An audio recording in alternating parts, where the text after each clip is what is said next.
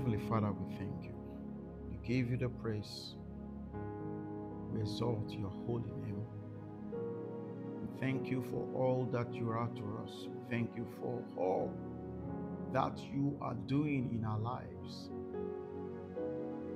Lord, we say that we are grateful. Lord, we say that we are grateful.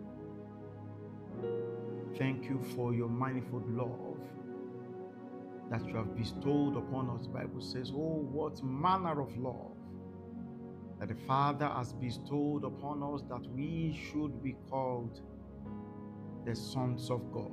Thank you for your love. Thank you for proving again and again and again in our lives that your word is true. Thank you for proving again and again that your word is trustworthy. Thank you for proving again and again that your word is yes and amen. Thank you for proving again and again that your word is faithful. Oh, Jesus, we thank you. We have come to say that we love you. We have come to say that we adore you. Thank you for beautifying our lives. Thank you for all that you represent and all that you do. Thank you for being our God, our Savior, and our Master. We have come to say today again that we enjoy your Lordship. We have come again to say today that we enjoy your rulership. We have come again to say that we enjoy your leadership over our lives. We surrender to you again and again. We surrender, we submit to you again and again. We ask that by your Spirit, we ask that by your power, you bring us to all that you propose for us. We ask, Father, that all that you desire for us by your Spirit, even as we look into your word today, once again, you will do more with our lives. Once again, by your Spirit, you will add another layer of what you are building in our lives. Today again, you will add another building block. Today again, you will add another dimension, another beauty to our lives by your word. You will transform us again. You will show us Jesus. You will take of him and reveal to us in the end that we should praise you. In the end, we will adore you. At the end of today's teaching, we want to know, we want to be sure, it has to be obvious that we have touched your power, that we have touched your grace, that we have touched your truth. And of a truth, indeed, your truth has sanctified us and your truth has changed us. Thank you, Father, for answering our prayers. In Jesus' mighty name, we have prayed. Amen. Hallelujah. Praise the Lord. So you are welcome once again to SGS Teachings. Last week, I was supposed to be able to speak to you, but for one reason or the other, I wasn't able to be here in person. Meanwhile, I sent my word, and I believe that the message was clearly delivered. Myself, I was listening again, Vessels unto Honor, and it blessed me tremendous. And I believe that you were blessed. For those of us who have been following, quickly I'll say that if you are listening to today's teaching, you may want to invite somebody or share with somebody, because today's teaching is it's a very powerful one, and I believe that your life will not remain the same in Jesus' name. Amen. So we're looking at Matthew chapter 5, and we studied the Beatitudes. We talked about the salt of the earth. We talked about the light of the world. We talked about Jesus coming to fulfill the law and not to destroy it. We talked about Jesus talking about the need to do rather than teach. Then, of course, we talked about how Jesus said, except your righteousness shall exceed the righteousness of the Pharisees, you will not enter God's kingdom. And then he made that statement and then began to show us the things the Pharisees taught. The scribes and the Pharisees, they have the things they teach in the synagogues. Now, Jesus came and said, come on, I am carrying you to a whole new level. I just told you about an exceeding obedience. So for you to have exceeding obedience, you have to have exceeding instructions, because if you are bounded by the limitations of the instructions you have, then you will never be able to surpass the Pharisees in the level of their righteousness. Now, there is more to surpassing this righteousness than instructions, all right? But you know, the gospel that Jesus preached is not the same as the gospel that we hear later on in the later part of the New Testament. So Jesus was the New Testament man preaching to an Old Testament people the principles of the New Testament. So sometimes it tries to, take them from where they are to where he wants them to be. So he has told them that your righteousness must surpass that of the Pharisees. And the first thing he brings to them is one area, one dimension of that surpassing righteousness is that there must be a surpassing instruction. Now, we live in a day and age where believers do not want to hear about the surpassing instructions. I am sure when some people see the topic, God's superior grace, they might be thinking, oh, we have come to tell you about the elementary again, the elementary of that your sins are forgiven, that God will no longer impute your sin to you, which is important. That is your state. That is your identity in Christ. That is who you are. That is what you have. But who you are and what you have must begin to reflect in how much of God's surpassing and superior instruction you are able to prosecute. Hallelujah. How we are following? So it is one thing to be somebody. It is one thing to have privileges. It is one thing to have treasures. So I am a child of God. My God is my Father. He is my God. He loves me. He has given me all that pertains to life and godliness. He will provide for me. He will not impute my sin to my charge. He has forgiven my sins. He has cleansed me from all iniquity. I live in his house forever. These are realities of who you are. But you see, everything God has given to you, everything that God has made you, is to the end that you may be able to begin to do. Hallelujah.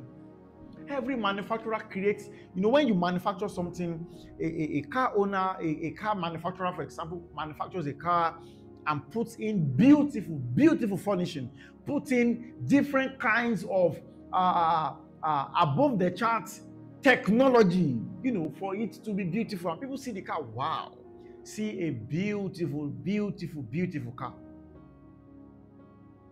But the whole purpose of the beauty in that car is so that it can serve somebody. There is a service that the car is meant to serve. The beauty is to an end.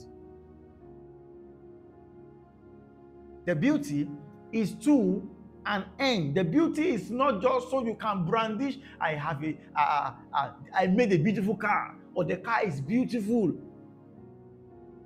If the end of that car is not met, no matter how beautiful it is, it has not fulfilled its purpose.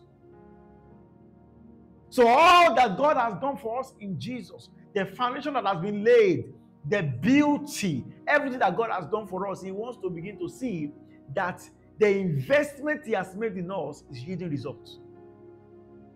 Oh, the first Adam was a living soul. The last Adam is a life-giving spirit.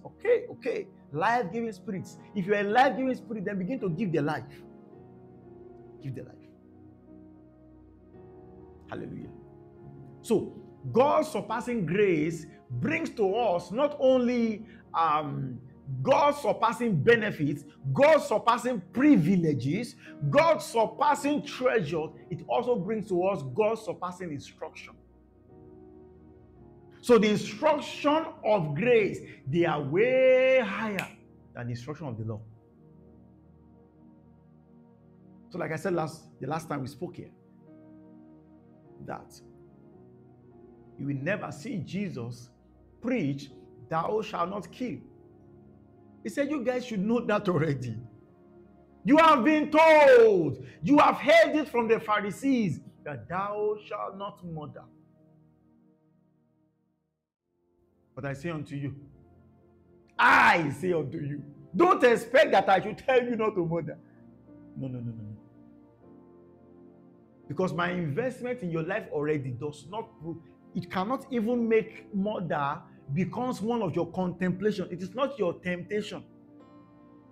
How you are following? Thou shalt not murder should not be a temptation for a child of God. It can be a temptation for an unbeliever. But if you have Jesus inside you, Jesus said, see, as far as this life is concerned, we can talk about other things, but murder is not one of it. Hallelujah. So he said, you have heard. The Pharisees taught you, the scribes taught you that you should not kill. And that anybody who kills will be judged. Say, but I say unto you, that whosoever is angry with his brother, the kind of punishment a murderer deserves is what is meted to him. Hey, Kakai. Come on. You can imagine that. Grace, the grace of God is beautiful. The grace of God is sweet. Yes, it is. But you must come to this level of grace too. You must come to the responsibility grace, not the babyish grace. There is a baby level grace. If I poo in my pants, my father will not beat me. If I wee on the floor, my mother will clean it. I will never be scolded. My father never scolds me. This is a baby. This is a 3-month-old thinking. A 3-month-old baby thinking. Even if I throw tantrum and cry all through the night and disturb the neighborhood, my mom will not flog me for once. He won't rebuke me. In fact, the more tantrum I am throwing, the more my mom is still petting me and still, begging me and still trying to feed me. Oh, my mom loves me so much. Yes. She loves you so much. And see, the last time I peed in my pants, I pulled on the floor. My mom still went there and still packed it. What a very loving mom. Very sweet mom. Yeah, beautiful. Do you know that I don't do anything in the house? I never sweep the floor. I never wash the plate. I don't need to do anything. I only wake up, I eat all through the day and sleep. And then when I wake up, I resume again. I sleep, I eat, I cry. I don't have any other business. I don't bath myself. My mom baths me, And everything is about how beautiful, how much loving my parents are. Yes, it's allowed as long as you are a baby. But no parent wants to continue doing that for a child of 3 years old, a child of 5-year-old, a child of 10-year-old. If a child of 10-year-old is still making that same statement, that is why there has to be some form of balance between the two sides. Balance. The balance between those who major so much on what God has done and those who major so much on what they have to do. There are two sides of a coin that cannot be separated. It is the mystery between grace and faith. Hallelujah. So the grace of God has come. That beautiful grace, that abundant grace, it comes with some level of responsibility. a child, of a son. So Jesus said, if people out there, you are my son, and I told you that one of the signs that you are a member of this kingdom is that you manifest a level of righteousness that is higher than that of the Pharisees and the scribes. So you see, as a father and as a God, if I go out there and I see somebody murder somebody because I am the judge, I will ensure that person is fully punished. The full weight of the punishment of a murderer, that person will get. Say, but you that you are my children, Kai, if you are angry with your brother, you see the same kind of punishment I give to those who kill somebody, that's what I will meet to you.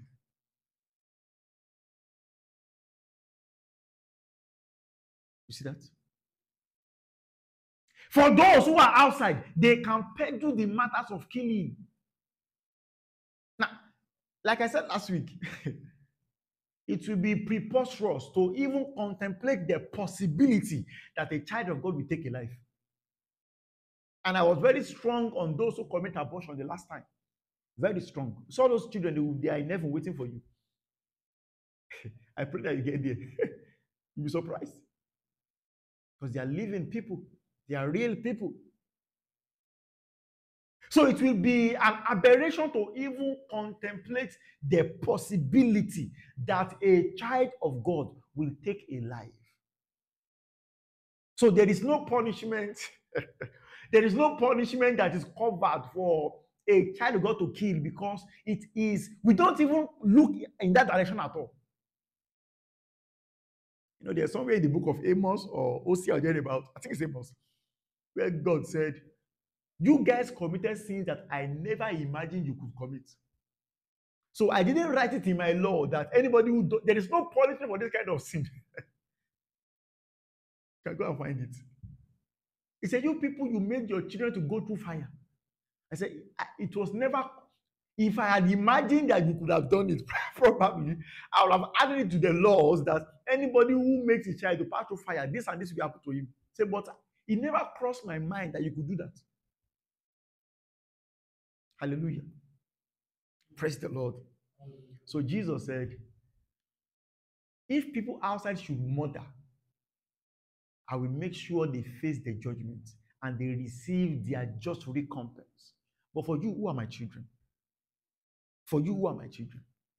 when you are angry with your brother, without a cause, and I began to explain the meaning of that cause last week, the last time I meant.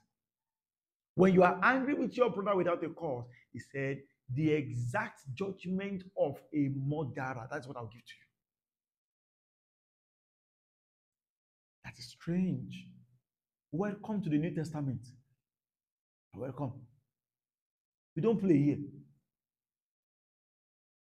I will treat you the way I would treat a murderer. James chapter, is it James now? No, not James. That should be, I think it's 1 John 3:15. 1 John 3:15. You see, he said, whosoever hates his brother is a murderer. You see that? See that? Whosoever hates his brother is a murderer. And you know that no murderer has eternal life abiding in him. So in case you think I am just unduly magnifying what Jesus said, the Apostle James said, so that by two immutable things that it is impossible for God to lie. See it here. That kind of hatred you have towards somebody that flows out with anger and wrath. He says, whosoever hates his brother is a murderer. In this kingdom, we consider hatred, anger equal to murder. And some of you have never contemplated this. You have never committed it to the mind. Hallelujah. And there is so much abuse. And one of the matters most misunderstood by believers is the matter of anger. That many believers have failed to go to God in prayers that this anger, remove it. Because they do not understand the gravity of that sin.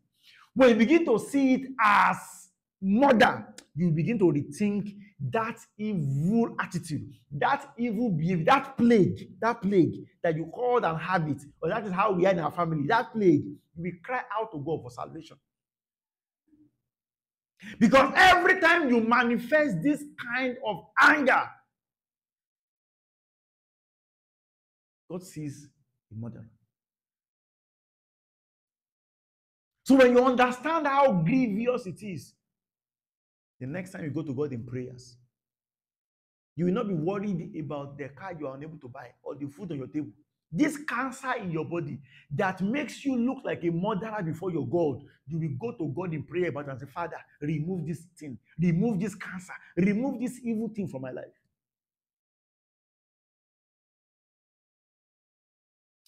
All right, let's go to Ephesians chapter 4. Let's go to and check that scripture that has, I don't know, the best way to put it, Ephesians 4:26. We are coming back to Matthew 5:22. There are a number of things we want to look at, but I hope that we'll be able to deal with this matter. What we are looking at is that, what we are looking at now is that whosoever is angry with his brother without a cause shall be in the danger of the judgment. Now, see what he said before. You have heard that thou shalt not kill. Whosoever shall kill shall be in danger of the judgment. Take note. Anybody who kills will be in danger of the judgment. But I say unto you that whosoever is angry with his brother without a cause shall be in danger of the judgment. So the same punishment that we give to a murderer is what we give to anger.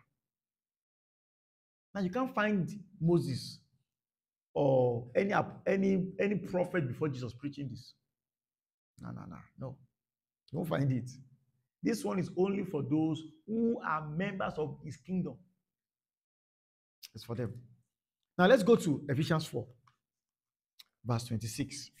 This scripture that has puzzled the mind of many people and has, what's the way now? Has given license to anger. That's how to put it. People have taken this scripture and licensed their anger. Ephesians 4:26. The Bible says, be ye hungry. Same Bible that said, be ye holy. The Bible says, be ye angry. And sin not. Let not the sun go down upon your wrath. What? Whoa. Heavy words. The instruction says, be ye angry and sin not. Do not allow. See, this kind of anger is a very strong one, because later on it causes anger a form of wrath. Now it says, do not let the sun set. Don't allow the sun to go down on your wrath. Now, when people get angry and you are trying to correct them, one of the scriptures, one of the cards they quickly play is, but the Bible says, be angry and sin not. In fact, because of this scripture, a number of persons have believed that they have the right to be angry. They believe that they are entitled to be angry. They are entitled to lose their temper. And it does not matter whether they are, in fact, it doesn't matter whether they are a man of God or not. This scripture has licensed a lot of anger use. License. So every time they think Every time they imagine getting angry and they want to put themselves in order, when they remember this scripture, they say, wow, the Bible says, so I will get angry today. Now, as if that is not enough, then they say, let not the sun go down on your anger. So if they get angry in the morning, for example, they feel that they are entitled to be angry all through the day. But as the sun begins to set, they will make sure they deal with whatever it is that's making them angry. Because the Bible says, be angry and sin not. Don't allow the sun to set on your anger. So if I'm angry with my wife or my husband all through the day, I must make sure we settle it before we sleep. There are homes that operate by their rule. It helps them. It helps a few of them. But that doesn't make it right. That doesn't make it right. I'm sure it helps, at least whatever it is that is causing the issue will not extend to the next day. At least. But that's not scriptural. That's what I want to show you now. That is what I want to show you now. Now, before I begin to explain what that scripture means, let's go to verse 31, because if you don't read scripture in context, Bible study always must be done in context. You can't just pick out a scripture and use it the way you want without looking at context. Verse 31. So what verse 31 says. Now remember that the first instruction is be ye angry, right? And sin not, right? Let not the sun go down upon your wrath. So it means you have a wrath. So the Bible here agrees that you have a wrath and that the sun should not set on that wrath. So it means that you are entitled to that wrath. I am not frowning at your wrath. I am not frowning at your anger, but I'm saying two things. Okay, I'm saying one thing. Number one, I'm saying be angry, but I'm saying don't sin. Then I'm saying don't allow the sun to go down on your wrath. So what an average Christian believes now is that I am entitled to have wrath. I am entitled to, when we were young, they told us anger is 1 minute madness. I am entitled to go gaga. I am entitled to lose my temper. I am entitled to act like a devil or act like a madman. But I must make sure that whatever it is that is making me lose my temper must be sorted before nightfall. I am entitled to my anger. I am entitled to my wrath, but then it should not go past tonight. Now, let's see what verse 31 says. Ephesians 4:31. Let all bitterness and wrath and anger and clamor and evil speaking be put away from you with all malice. You see that? Did you find our two matters in the scriptures? The first matter is anger. The second matter is wrath. Verse 26 told us that you have wrath. But you are entitled, according to your explanation says you are entitled to keep the wrath until nightfall. But now, verse 31 says, let all bitterness, all, and every wrath, and every anger, and every clamor, and every evil speaking be put away from you. It means you are not meant to have it at all. Evil speaking. Evil speaking. You should not have it at all. You should not have anger. You should not have bitterness. You should not have wrath. You should not have clamor. All these things all of them work together. Most times, anger, bitterness leads to malice. Malice leads to anger, leads to wrath, leads to evil speaking, leads to clamor. And so everything in this verse 31, they are all about how people relate with one another. Because if you read the next verse, it says, "But be ye kind to one another, tender-hearted, forgiving one another, even as God, for Christ's sake, has forgiven you. Be ye therefore followers of God as dear children, and walk in love as Christ also has loved us." It went on and on and on like that. But then what we are bringing out today is that put away every anger and every wrath from you. So if God is telling us to put away anger and wrath, why then did he tell us in verse 26 to be angry and sin not? And not allow the sun to set on our anger. See, one of the problems, one of the things that should juggle your mind, one of the things that should make you think is that what if, because most people think that, like I said, you get angry in the morning, you settle it by night. But what if the anger begins at night? What if? What if the anger begins at midnight or at sunset, maybe around 6 p.m. or 8 p.m. or 7 p.m.?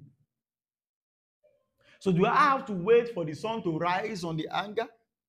Then wait till the sun now set on the anger before I now settle it? Come on. Come on. So that should show you that something is not right. Something is not right. The Bible says that anger rests in the bosom of fools. The bosom of fools. So the mere fact that you allow anger to rest in your mind, the Bible says that you're already a fool. Meanwhile, you say the Bible says, if I get angry in the morning, 8 a.m., I am entitled to keep that anger red hot. Let it become wrath and let me carry it till night. When it is around 8 or 9 p.m., I can let it go. And the same Bible says, put away every evil speaking. Just like God will not permit evil speaking in your life for just a moment, or permit malice for just a moment. Why then will God permit anger for a moment? He said, put it all away. Imagine the anger that destroyed Moses. How long did that anger last? Because you have licensed anger. The anger that destroyed Moses did not last. I'm not sure it lasted more than 1 hour. One decision made in anger destroyed him forever. It didn't need to. It didn't even have 1 hour or 2 hours to deal with the anger. When he killed somebody, what caused the killing? Same anger, same wrath, same anger. He made him kill somebody. The same anger made him to strike the rock rather than stretch his rod to the rock.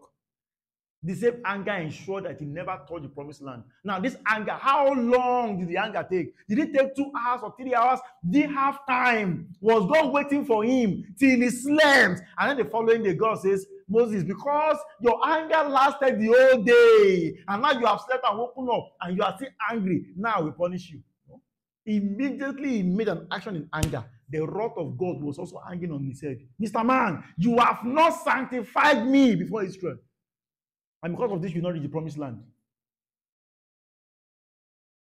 So when you read this scripture, the next time you read this scripture and you think that God is saying you can get angry throughout the day, and by night you can let go of the anger, you better think twice.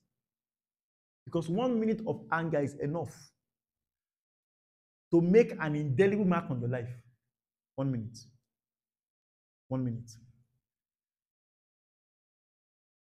I hope that you know that there are countries, all countries in the world, places on earth where the sun does not set for days at a time.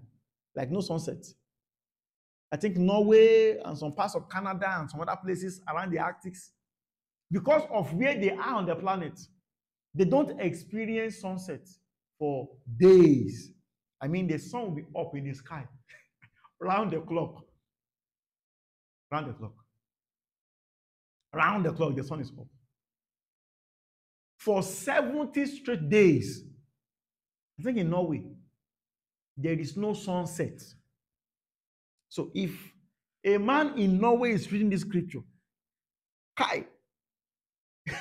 So for 2 straight months, no sunset. Kai, be ye angry? Don't allow the sun to set. And then I think it's around April, there about that is the sunrise begins and it never sets. The April 1st, that was when he got angry. Higher.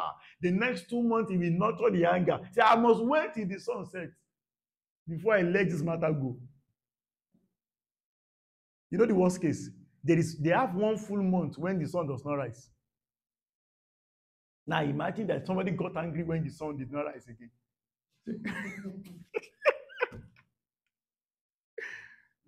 What will the poor man do? So when we are reading scripture, let's put our minds to it and ask questions. Hallelujah. Praise the Lord. So you see, God did not want, the Bible says, put all the anger away. Put it all away. The Bible says the wrath of man, James 1, I think verse 20, will never walk the righteousness of God. We are humans. People say that a lot, but we are not just humans. When people hear things like this, one of the most careless statements people make. God's grace will just continue to help us. We are still humans. We are still carrying this flesh. And they use that to pour water on everything they have heard. I know what they mean by that. This thing is difficult. We cannot do it. The bottom line of all they said, when people say, God should continue to just give us grace. All of us, we are still humans. When you talk like that, you know what you have done? You have put a douse. You have doused your faith. And if you are a child of God, you are not just human. You are not a Pharisee. You are not an unbeliever. You are not a legalistic person. 1/3 of you is already 100% the temple of the Holy Spirit. In fact, you are the temple of the Holy Spirit because God lives in you. Your spirit is already redeemed. Your spirit is already like Christ. John said, hi. He said, as he is. He said, so are we in this world. And by that he meant that our spirit is exactly like Jesus in this world. So don't say you are just human. You are not just human. 1/3 of you is wall-to-wall Holy Spirit. The Holy Spirit dwells inside of you. So you are not just human. You are a superhuman. And the Bible says that his commandments, they are not grievous. He said, my yoke is easy, my burden is light. If he asks you to do anything, you can be sure that the grace to do it has been supplied. God will never ask you to do something that you don't have capacity to do. And that's one of the reasons why the grace is superior to the law. Because grace comes with ability. There are some things God cannot instruct those under the law. I hope you know that the law never said thou shalt not lie. You can go and check. It's not there. Thou shalt not lie. It's not covered within the instruction of the law. The best the law could say is don't bear false witness of your neighbor. That is the closest to a lie that you find in the law. But Jesus came and he said, ye are of your father the devil. A liar he is from the beginning. He is a father of lies. Everybody who lies, they are his children. Hallelujah. Praise the Lord. So you see, God's superior grace comes with God's superior instruction and God's superior ability to execute the impossible. Believe that. So the Bible says, put away from you every anger. Put away from you every wrath.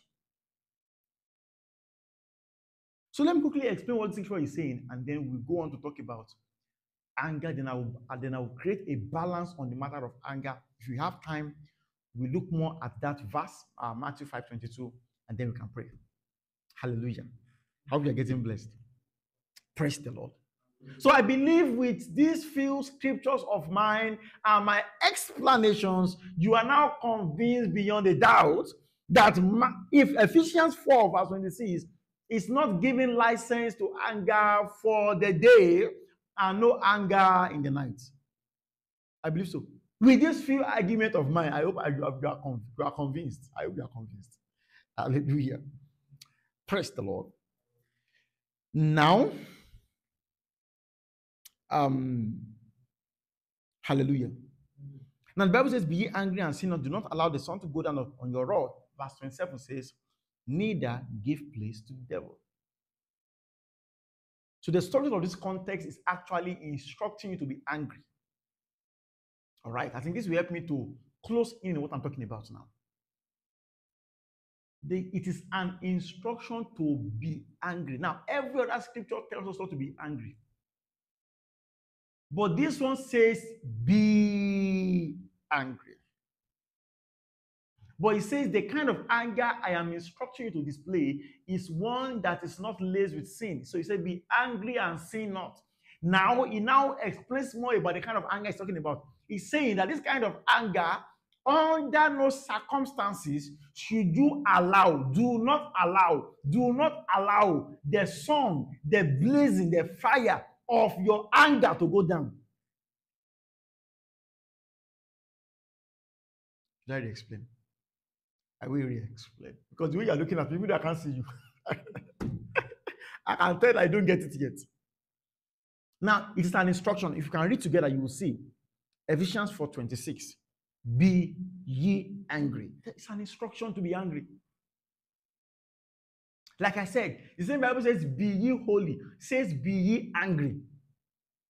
Now, so that you understand that this instruction is not carnal, it says that, and sin not, do not allow the sun of your anger, of your wrath to go down. Next verse says, neither give place to the devil. So the instruction here to be angry is the kind of anger that is displayed against the devil and all his work. And as far as this anger is concerned, God says that this kind of anger must be left hot. And the sun of this anger must not go down. Don't allow it to go down. Keep it burning. Keep it burning.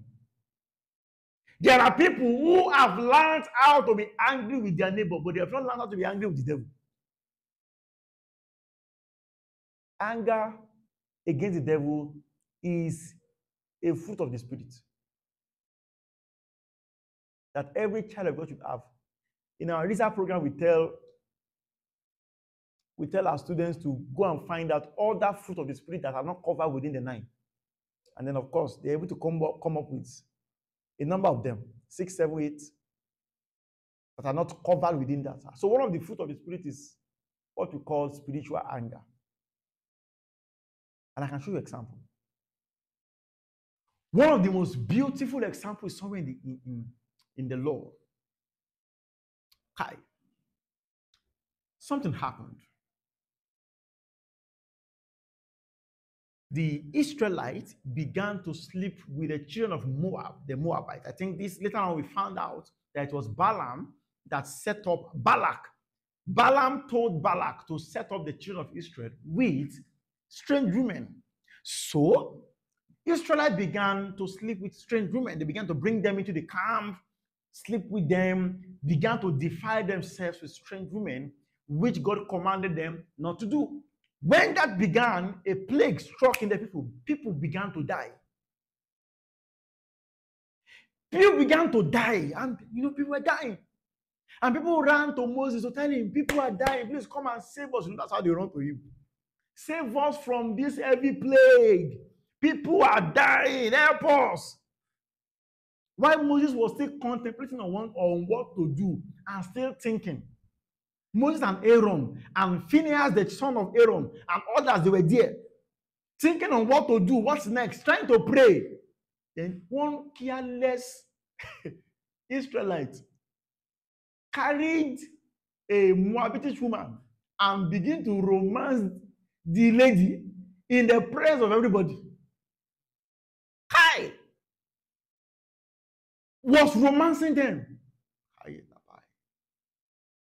Then there is one man called Phinehas. Phinehas. The anger of the Lord came upon him. The zeal of the Lord came upon him. And the Bible says he took a javelin in his hand and pinned the man and the woman to the wall with a javelin. He pinned the both of them together. Angry in his spirit. Pinned them both. Killed them both. Instantly. Hi. And God said, hi. I can imagine the way God felt that day. Hey. So this, he said, Phinehas has treated this matter the way I would have done if I was there physically. So this man, he had my heart. He was able to do exactly the way I would do if I had a physical body on it. He said, I give him my covenant of peace. I will bless this guy. I will so bless you that you know that God blessed you because you carried my zeal, you carried my fire, you carried my anger. Be ye angry and sin not. Do you know that failure to get angry at the things God wants to be angry with can break the heart of God?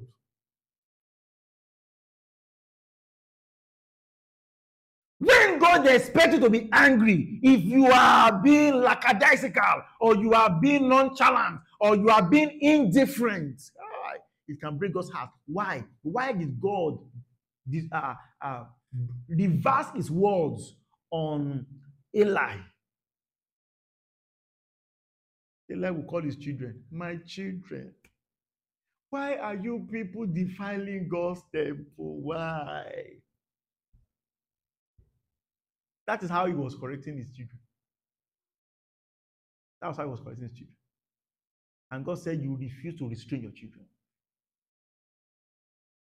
He knows what to do. He could have removed them. If he has gone to the temple and announced that these children will no longer, they are no longer the priests in this temple. If he had gone to make that kind of declaration in anger, so by the word of the Lord, if I am still your high priest, I decree as from today, these two children of mine, they will no longer be priests in this temple. The next time they come to the temple, you know, Israelites are very violent. The next time they see them in the temple, they will just stone them to death. But the father failed to exercise his lawful anger on his own children. So he spared the rod, spoiled his children.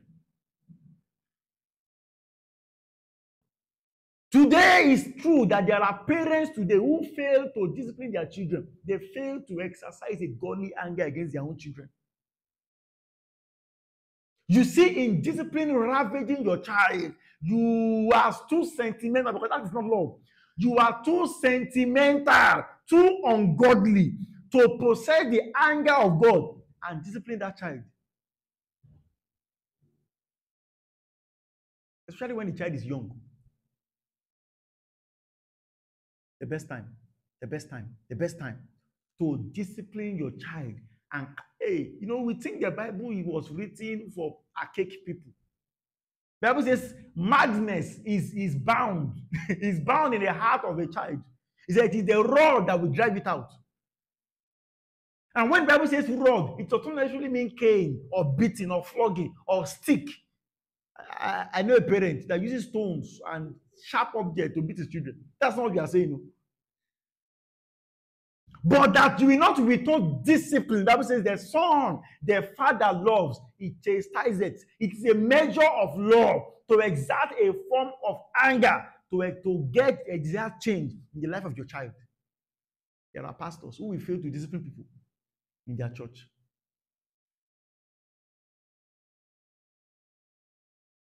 Paul was angry with the Corinthian church. Put out this leaven from among you. Don't you know that a little leaven levels the whole lump? How will somebody be among you who is sleeping with the wife of his own father, and none of you are keeping quiet? And the guy over to the devil. What are you saying? And the guy over to the devil. for the destruction of his flesh, so that his soul will be preserved. How many of you hand over your children over to the devil once in a while? It's needed. Now, don't mean it literally. Okay? Hallelujah. I hope I've cleared that. The Bible says, flog him, it will not kill him. And there are ways, like I said, there are ways to discipline a child without flogging him. Some of you want to be civilized. You want to be civilized. And then you raise an homosexual.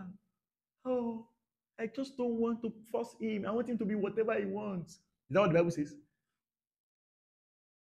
And then you raise the lesbian. I just want to be civilized. I don't want to force him. Then you raise an atheist. I want to be civilized. Continue. You will answer to God. God gave you a tabula rasa of a child who knows nothing. You are unable to make that child. The Bible says, train up your child in the way it should go. When he's old, he will not depart from it. You said, I just want to be civilized. A man that has a very strong impact on me is an American. And he said, before your child knows that they can call the police on you for flogging, that is when you flog the child. American. Spank the child. Before the child knows. By the time the child will know that you can actually call the police on your parents, by then it does not need to be flogged anymore. And by that time, he has learned the fear of his parents already. And that fear is going nowhere. Don't be civilized.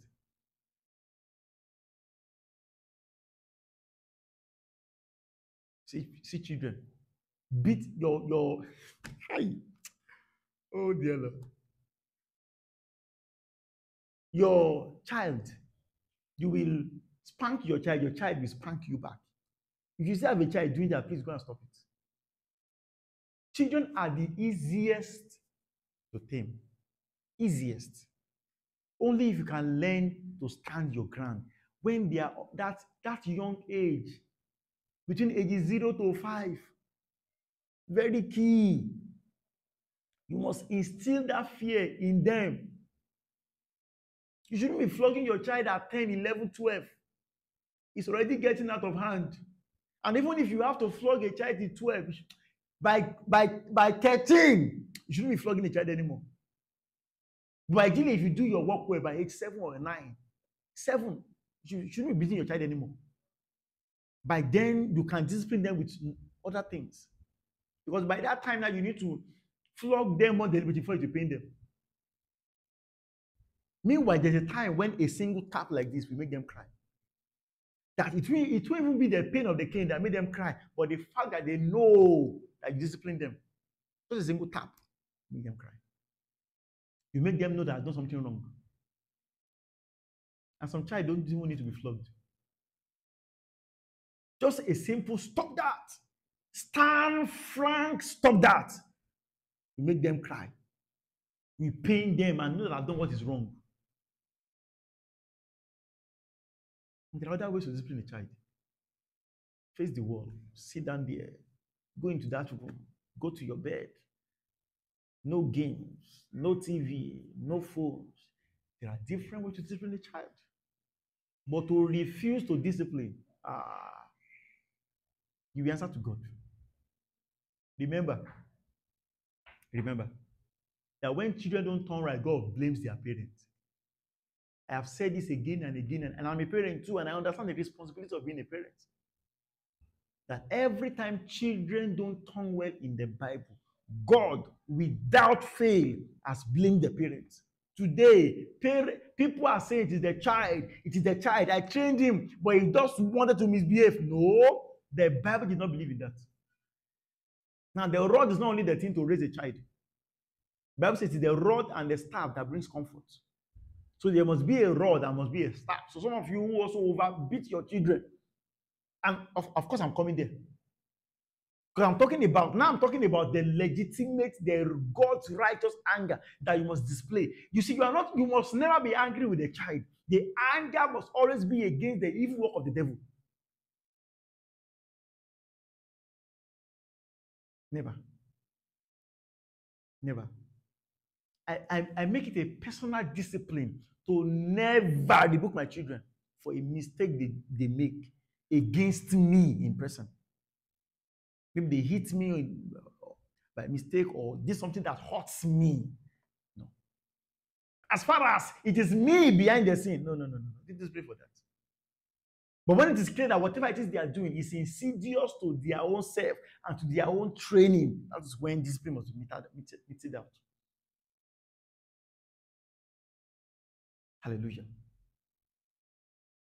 And it's not only this, there are several other areas. I've talked about a church, a pastor rebuking their children. I've talked about a leader rebuking people under you. Some people have also become so, what's the word now? What's the word? They don't care. People will be doing wrong things under you. People will be misbehaving under your leadership. And you let's just leave them. You will answer to God. Be angry and sin not. Don't allow the sun to set on your anger as long as the work of the devil is still in that place. Don't allow the sun to set on your anger.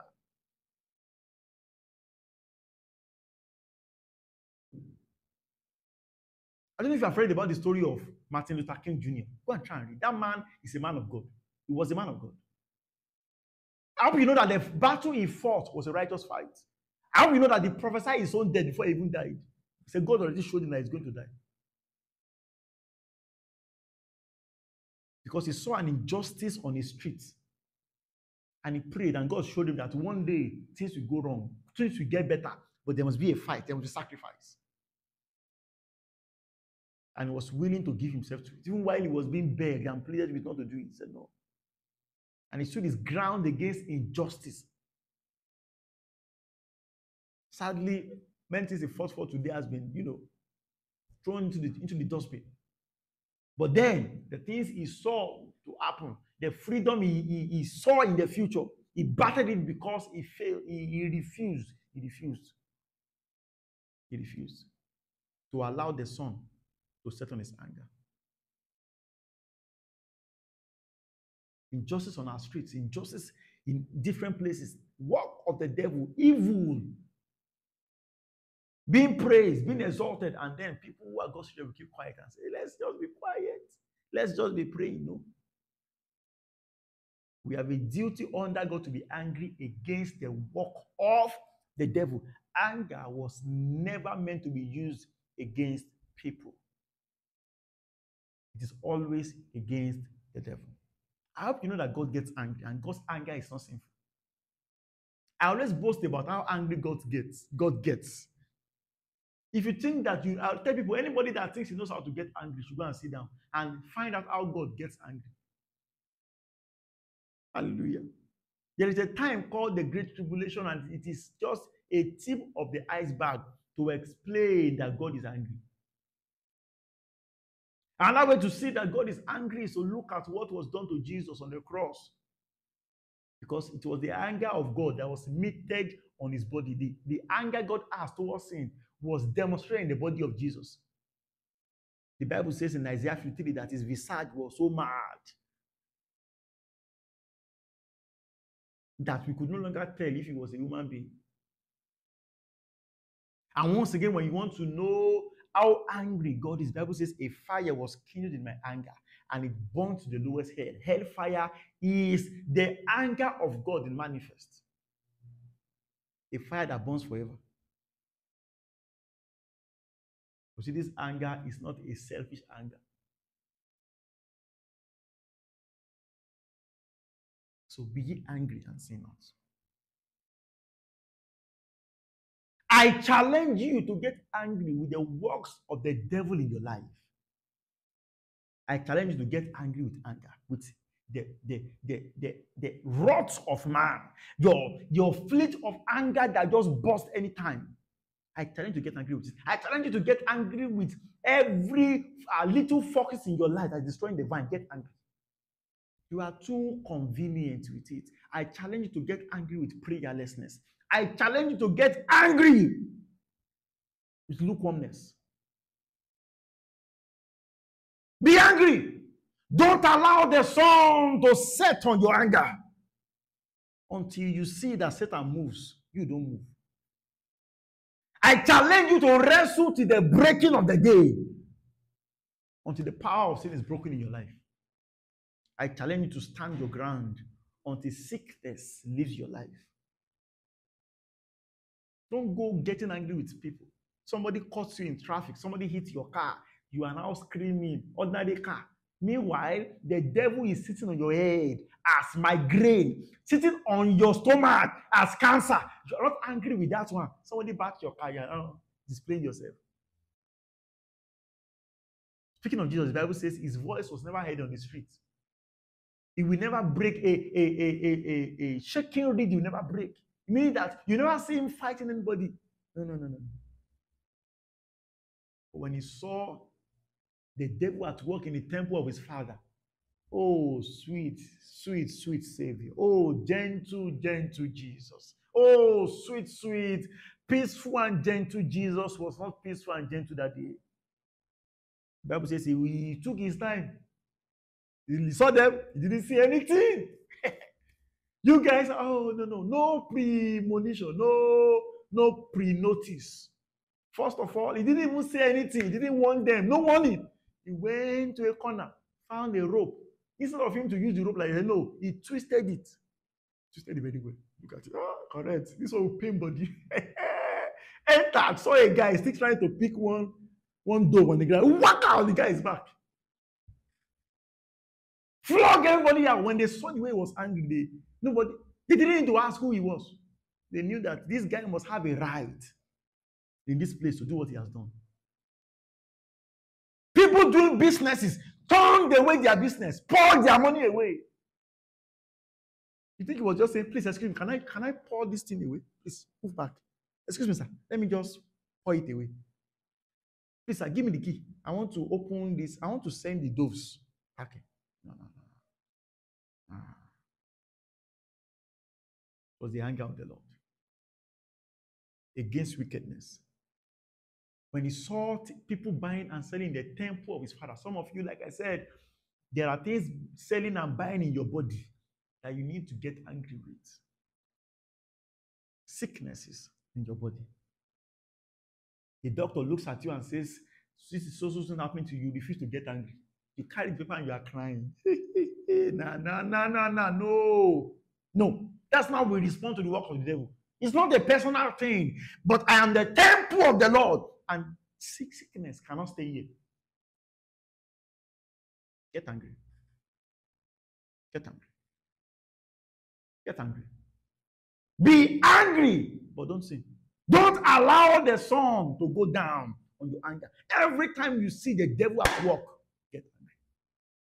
Wherever it is, in your house, in your church, in your body, in your life, in your Christian life, get angry. Get angry. Again, Jesus got angry again with Peter. Jesus said, the Son of Man is going to the cross, he's going to die, he's going to be humiliated, he's going to be this. Peter said, the Bible says, Peter took him aside and began to rebuke him and said, no, it will not come to you, it will not come to pass in your life. Yeah? You mean for the purpose for which I was sent, you are telling me that I will not fulfill my destiny? Even though you were saying it out of your concern for me, get ye behind me, Satan. Today, you refuse, you cease to be Peter.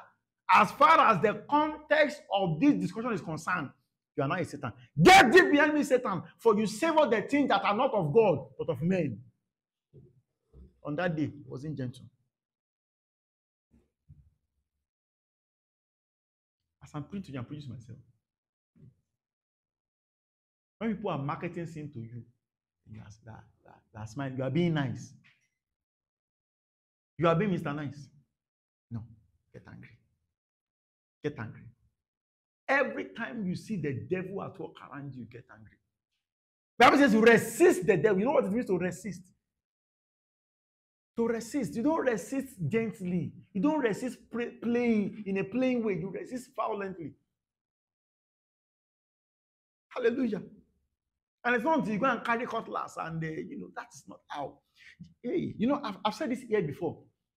That the way you rebuke the devil is first of all to understand that you are empowered to be above him. It is only somebody who is, Bible says, rebuke not an elder and treat him as a father. You have no right to rebuke somebody that is higher than you. So for you to rebuke the devil, you must first of all understand that you are seated with Christ in heavenly places, far above principalities and powers. When you know you are the senior and he's the junior, when you now see a junior person misbehaving around your corner, then you know that I have the right under God to pass a rebuke. I say, Mr. Man, get out. Now, when you say that, you can say, Mr. Man, get out, and you are saying it from a place of fear. You are saying it from a place of ignorance. But when you are saying it from the place of knowledge, when you are seated where you are meant to sit, and you just say, tell the devil, Mr. Man, get out, he will bow and leave. Because he knows who is talking to him. So it's not by screaming, or by shouting, or by jumping, or by all of this. Of course, if it is needed to show your anger, go ahead.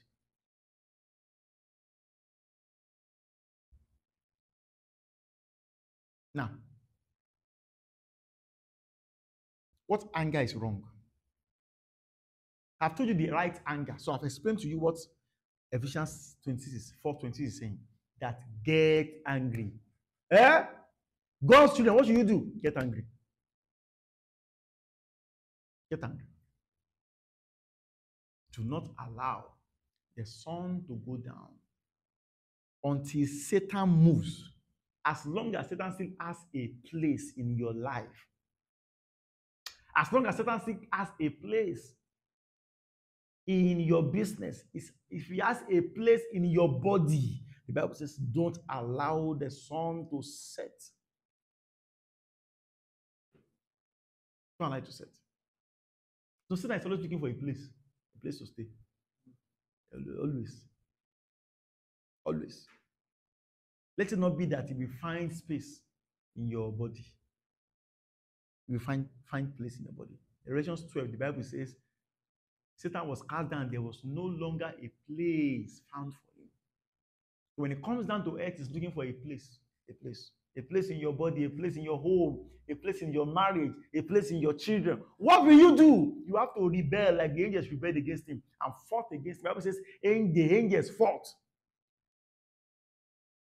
The dragon fought. You were smiling to him and smiling with Satan, will you go? We don't want you here. And the Bible says they fought. Hallelujah. So you see, what kind of anger is the Bible says ask us to put away. Now, every other form of anger apart from this one is wrong. So by implication, every time you get angry with your brother, you are wrong.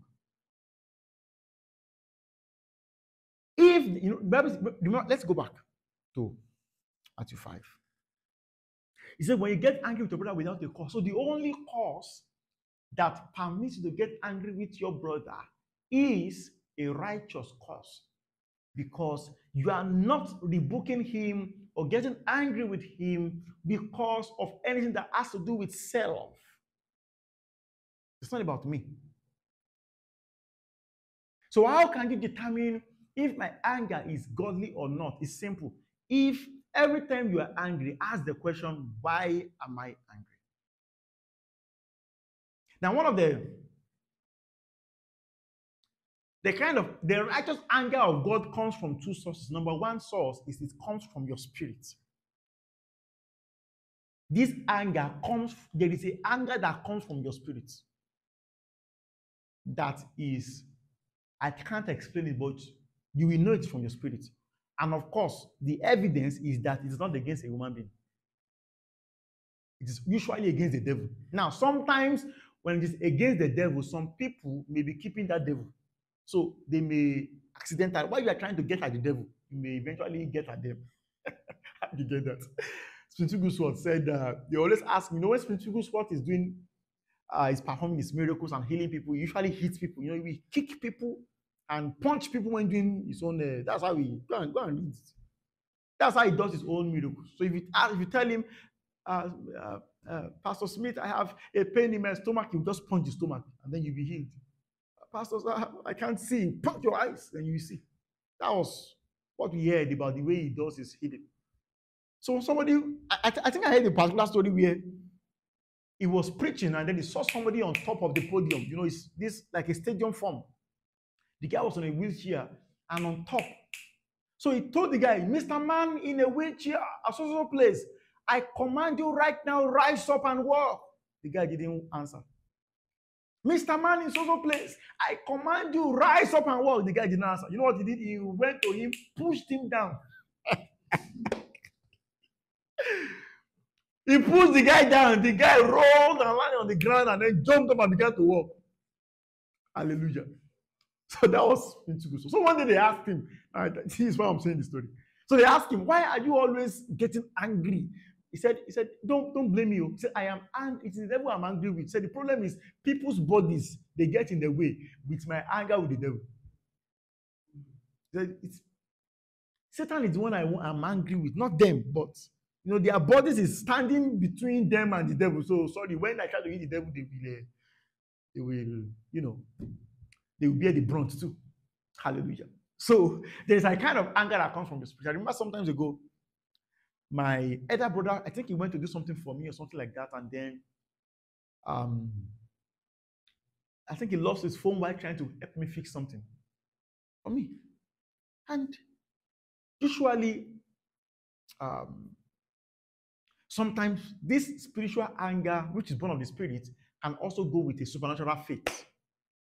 So it can work like that. You can be angry like in your spirit, and then it can give out supernatural faith.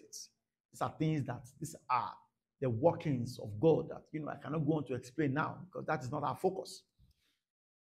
So when I heard that immediately, I got angry in my spirit, and the response was a spirit of faith. And I said, you are going to find the phone. You know, he traveled, forgot the phone in a vehicle. He didn't even know where he just knew that he got to where he was going and the phone was not with him. This was when phone was much more, you know, was a serious business. And when he told me, I just decreed in the name of Jesus that the phone will be found. And, you know, cut the story short, so I think somebody found the phone, charged the phone was even dead, charged the phone, tried to reach him and ensure the phone go back to him. So sometimes this anger can be manifested, can come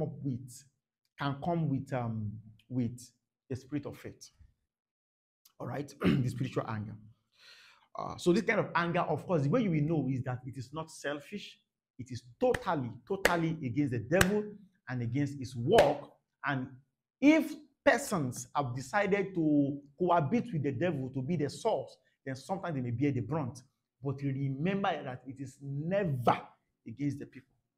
It means you never hate the people. You never even if somebody is behind the sin, even if the devil is behind the sin, even if you know that this person is the devil that wants to kill me, and you know that it is sponsored by the devil, you can hate the devil behind him, but you can never hate him.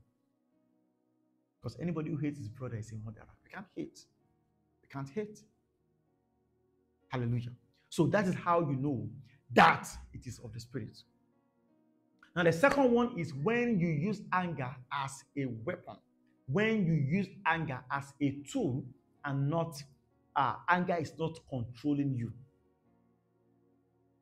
Now there are situations where you are not angry. There is no emotional anger inside of you.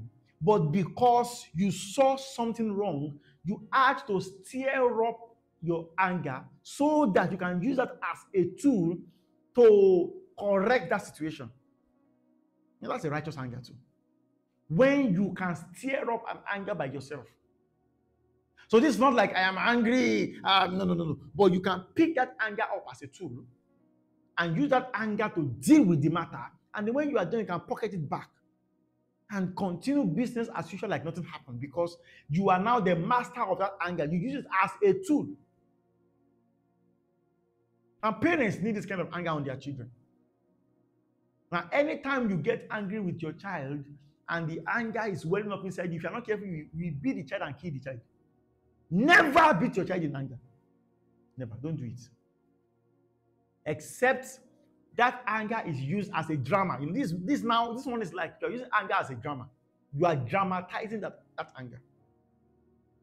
Like, I am using this anger, I am wearing this blanket of anger for this moment, for this attitude. I am changing my face, I am strengthening my voice, I am, showing that I'm angry with this thing. Meanwhile, I am not really angry. I mean, this is not an emotional, selfish anger. So when I'm done using that tool, I can pocket it back, and then things can go as usual. So these are the two ways through the righteous anger can be manifested. And if you fail to use this anger when you need it, your child can do something wrong and it doesn't get you angry. But then you know that if I don't show this child that this is wrong and show that it is very wrong and dangerous and make all the face and make all the grimace of the face to show that I am angry, he may never know that it is wrong and he may never learn. So I will pick up anger as a tool and use it to show and then put it back. But see, the kind of anger that comes on you and you begin to misbehave, you do more than you are meant to do, you flog than you are meant to flog, you beat than you are meant to beat, that's not righteous. Usually parents go to punching their children, slapping, beating, doing all kind of things. No, it's wrong. If you cannot pick up a very small, tiny cane and say, bring your hand, let me flog you, and people just slap their child on the back. Even slapping your child is wrong on the face. It's wrong. If they have done something wrong, pick a small cane, pick their hand, and just tap it. Let them know that what you have done is wrong. Hallelujah. So every form of anger that comes because of something done against you. See how you burnt their food. Don't you know that things are expensive? See how you broke their plate. Don't you know that plates are this and that? It is always about you. See what he said to me. See how he treated me. See what everything is about me. Families are splitting because of me. All the anger is because of me. So, the only cause that God permits for you to get angry with your neighbor will be on a cause that is 100% spiritual, 100% godly. Because the Bible says, the wrath of man never works the righteousness of God. So the only wrath permitted is the wrath of God. And the wrath of God is necessary. So the only kind of wrath permitted is the wrath of God that you must be able to display when there is need. I understand that Eli is probably not angry with his children for what they are doing, but he needed to put on an angry face so that the child will know. He needed to show that I am angry.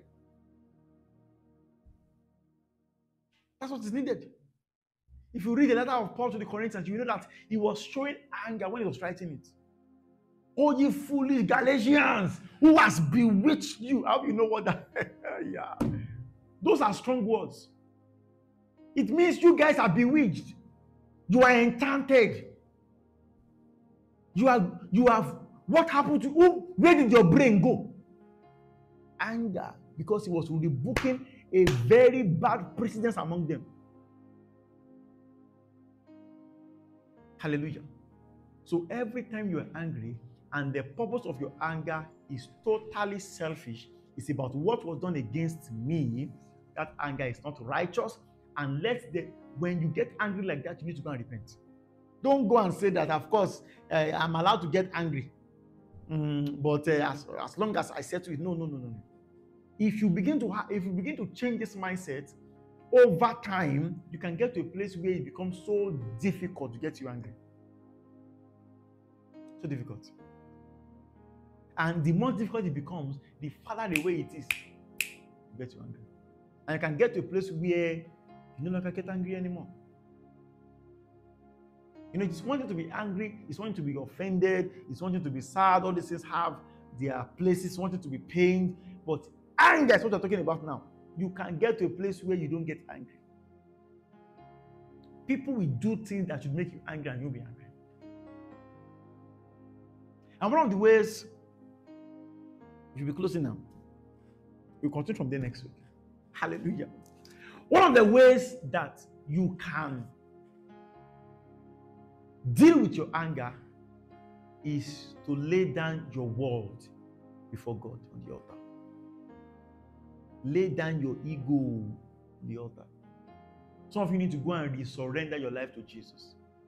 Surrender all that you have. Why do people get angry today? Mostly about what is done against them, against their ego, against their person, against their properties. But if you can lay them all before Jesus and go and declare in prayers. I've given you one prayer point before. I'll give you another one now. That Lord, it does not matter what people do against me, I will not be angry. You need to go and confess that at the altar of Jesus in prayers. I said, even if my wife should slap me, I won't be angry. Even if she insults me, I won't be angry. Even if people do this to me, I won't be angry. Even if my subordinate should do this, I won't be angry. When you go and confess this in prayers, then you'll be empowered because you begin to have what you say. Even if somebody batches my car, I will not be angry. Even if somebody do this to me, think about the things you esteem the most in your life, then tell yourself, even if it is done against me, I will not be angry. In prayers, in prayers, in prayers. The more you say it, the more you are changed. The more you confess the reality of who you are in Christ Jesus, the more you are changed. As we behold in a glass the glory of the Lord, we are transformed to the same image from glory to glory by the Spirit of the Lord. That's how to do it. That's how to do it. Then you will get to that place where indeed people will do things that we expect that you'll be angry, but you will not be angry. You won't be angry. You will not be angry because you are changed. You are like Jesus. You are like Jesus. He had the power. They blocked him. They won't allow him to pass. And his disciples, they were angry for him. They were angry for him. They said, let us call down fire. He said, no, we don't do that. We don't call down fire on people. We are not here to destroy people's lives. We are here to save them. He said, no, let's not forget. Let's go and pass away. It's going to take us a longer time. It's going to take us more stress. But there's something to be angry about. Eventually, all things will work together for our good. I was speaking in church, I think 2 or 3 weeks ago. 2 weeks ago now, I believe. 2 weeks ago. And, they were talking about how difficult it is to forgive people that hurt you. And I told them, as a child of God, if you understand that all things, you should believe that scripture. Romans 8:28. That all things work together for your good, then you will find it easy to forgive anybody. Because if you read about 2 or 3 verses after, he said, who can, he said, God, because God is for us, who can be against us? So, as a child of God, there is nothing anybody can actually do against you. Because everything they do against you is a tool in God's hand to make it work together for your good. I am equipping you now with the knowledge you need to live above anger. Number one, you have surrendered all you are and all you have to God. All you are, not you have. You have told yourself, I am nobody. Who am I that they are insulting? I am dead. Is it not because I heard they insulted him, that's why I'm angry? Is it not because I heard that somebody, or I saw, what if I was blind? God gave me eyes. What if I could not hear? What if I was dead? Have you ever seen a dead man retaliating or getting angry? So you must go to the place and go and die there and say, Lord, I am dead. I'm a dead man. One small boy was insulting me. Don't you know who I am? Mr. Man, who are you? Somebody insulted you and calls you poor because he doesn't know how much is in my account. How much do you have? Who are you? What if you are dead? What if you are dead? So you must go to God's presence and lay down everything you have, everything you are, lay it down on the altar. And then you will have reduced your tendency of getting angry by almost 50%. The other 50% is that you come to a place where you understand that if God be for us, nobody can be against us. If you believe that scripture with all your heart, then you know that nobody can hurt you. Nobody can hurt you. Nobody can actually hurt you. If they insult you, you will use it to grow in Christ. If they bless you, you use it to grow in Christ. If they steal from you, you use it to grow in Christ. All all things work together for good for them who love the Lord and for those who are called according to his purpose. For those whom he did predestinate, he also called to be conformed to the image of his son. No matter what people do against you, it is part of your training process to become more like Jesus. It's part of it. Let's begin to pray. Just begin to pray. Begin to pray now, begin to pray now, begin to pray now. Can you begin to lay down at the altar? Lay down that your ego. You respect yourself so much. You care so much about the money you have. You care so much about your respect in your community. You care so much about your age. Your age means so much to you. I am older than him. How can that? Some of you are angry with people. You have failed to forgive somebody because you have failed to go and make peace with somebody because you felt, I am the older one. It's meant to come to me. Yeah. The Bible says, put away all bitterness, put away all wrath, put away all clamor, put away all malice, put away all anger, put away all wrath. Can you begin to say, Lord Jesus, I lay it down? Can you begin to put down your crowns and lay it down now? The Bible says the elders, the 24 elders, they lay down when they see the holiness of God, they lay down their crowns. They say we are nobody. Even though there's a crown on our head. No. When we see your holiness, we know that this crown is not fitting for our head. It is fitting for the floor before your holy presence. Can you begin to lay down everything you have? Lay down your money. Everything that makes you proud, lay it down. Time fails us today to talk about how that every contention comes from pride. The Bible says, by pride comes all contention. Everything you have and everything you are, there are reasons why you get angry. There are reasons why you contend with your neighbor. I'm going to lay it down now. Lay it down. Lay down all that you have. See, it doesn't matter. It doesn't matter. If I am insulted, it doesn't matter. They spat on Jesus. They dragged him on the floor. The King of Kings, they dragged him on the floor. It doesn't matter what they do to me. It doesn't matter whether I'm insulted or I am called names. It doesn't matter what any man do against me. It does not matter. I am a nobody. Only Jesus has made me somebody. I am nothing. I am nothing without Jesus. I am nothing without him. But I am everything in him. It does not matter what anybody do to me or say about me. I refuse to be angry. I choose to love. It will not matter.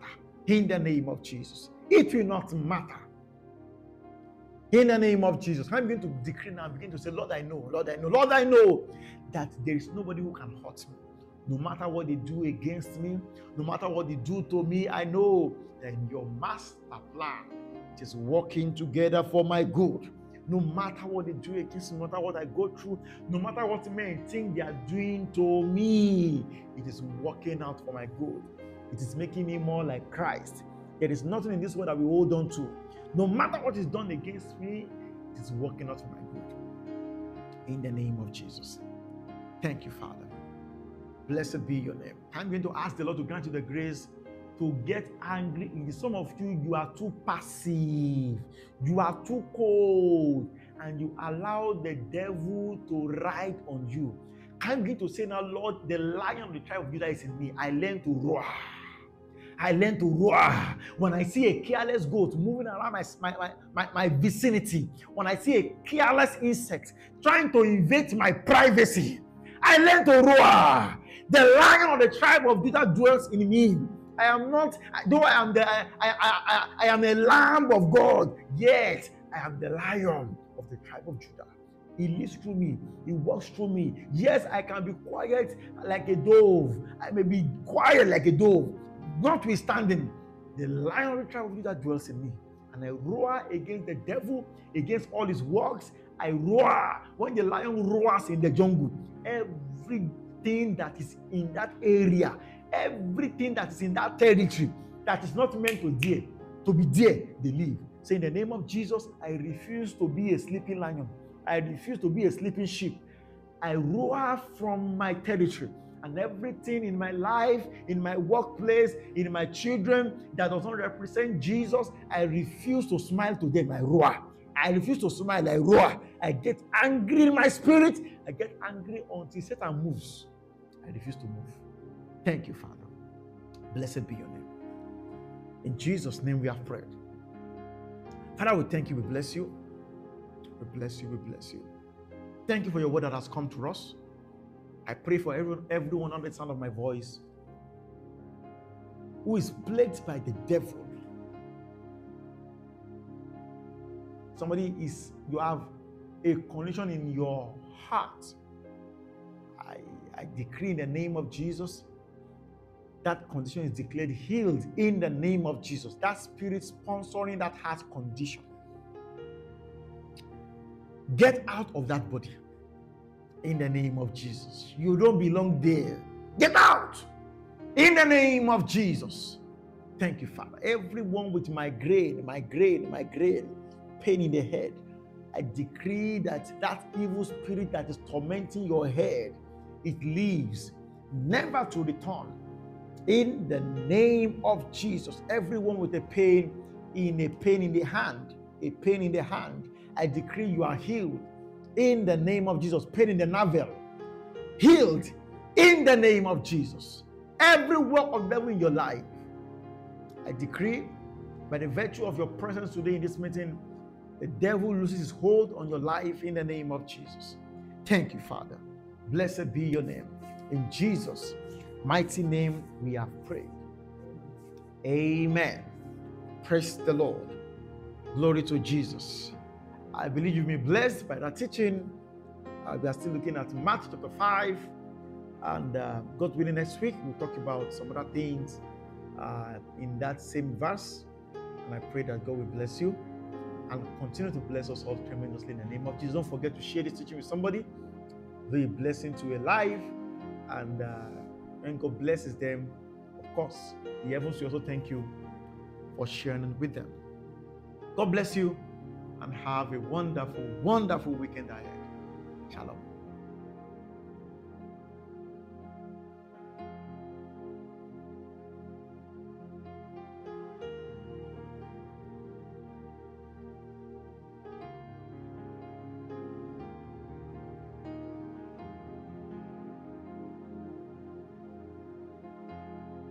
Glory to Jesus.